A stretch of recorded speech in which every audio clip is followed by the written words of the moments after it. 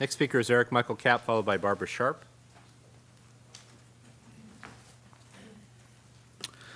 Good evening. First of all, I'd like to thank Mr. Brown for his very informative report.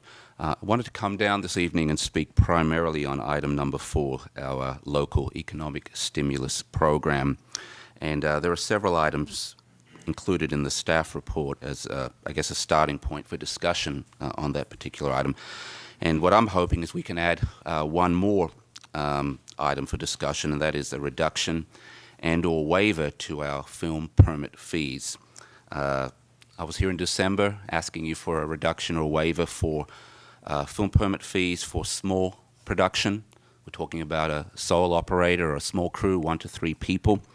And I appreciate Councilwoman Ramos asking that that item be discussed as part of the budget discussions in May.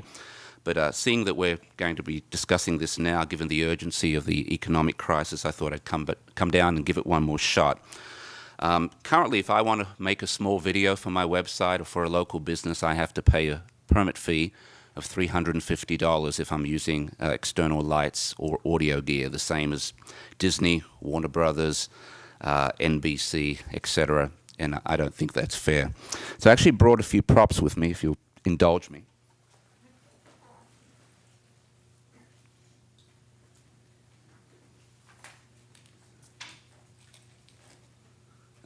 Here's a 100-watt light bulb, which I can turn on and film. This here is a Lowell Pro light, which is used by a lot of independent video producers. This is a 120-watt light, 120 watts. If I want to use this, I have to pay $350.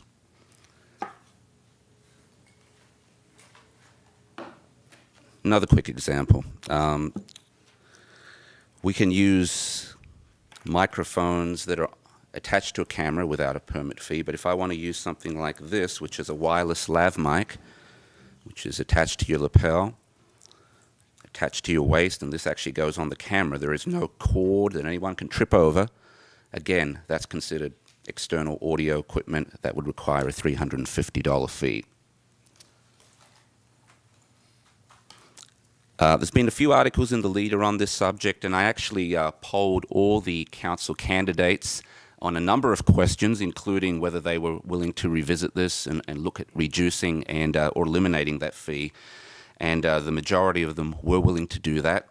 And for the public's benefit, if you would like to see their responses to that question, and actually another 14, you can see that online at my blog, which is iloveburbank.wordpress.com.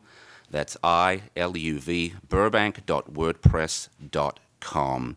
So I'm just hoping that we could have some discussion about that, and that's one way that we can definitely stimulate the local economy. During the discussions on film permits, there was some discussion on home occupation and revisiting that ordinance as well in terms of just making it a little bit more flexible and maybe some clarity. And again, that item, for the benefit of the public, is coming back for some discussion as part of a one-step, two-step process. I believe it's March 3rd.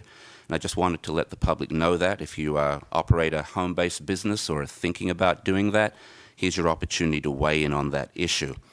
What I'm hoping we can accomplish there is make some minor adjustments or tweaks, whatever you want to call them, that will just provide a little bit more flexibility in terms of face-to-face client contact.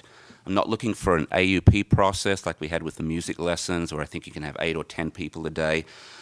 Something that is low impact, that we can all live with, something that is not going to ruin our residential neighborhoods, a low number for you to decide whether that's 2 trips or visits a day, 10 per week, something along those lines that I think we can do quickly without having to form a major committee. Also, very briefly, on the agenda for March 3rd, I noticed that there are some appeals for 3 local businesses who are appealing the suspension of their tobacco retail licenses. They are Studio Star Mart at 3020 West Olive, Savan Mini Mart at 1516 North San Fernando, and Mega Alliance at 2616 Glen Oaks. These businesses were caught selling cigarettes to minors. and they're appealing the actual suspension of their licenses. I hope that we have a zero-tolerance policy to the sale of cigarettes to minors, and I hope you uphold the TRL. Thank you. Thank you.